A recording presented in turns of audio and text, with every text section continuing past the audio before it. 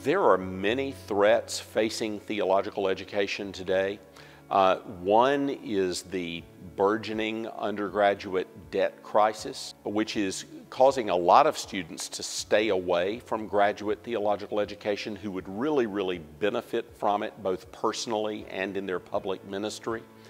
Another crisis in theological education today is just the devaluation of theological education. People don't have a high regard for what graduate theological education can provide people in preparing for the pastoral ministry. There are, of course, always the perennial challenges of unbelief being propagated in theological institutions which are not committed to the inerrancy of Scripture, are not committed to classic Christian Orthodox theology, are not committed to the Great Commission of our Lord Jesus Christ, and that is a perennial challenge in our own time as well.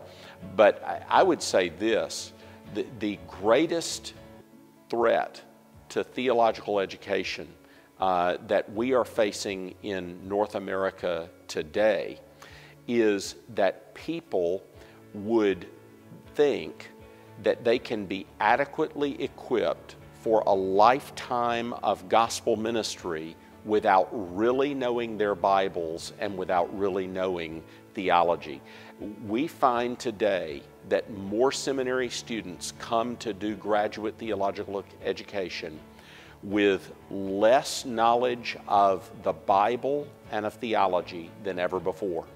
50 years ago, students came, they'd read through the Bible many times, they'd memorized a lot of the Bible, they had done their catechisms, they had been schooled in theology in their home churches.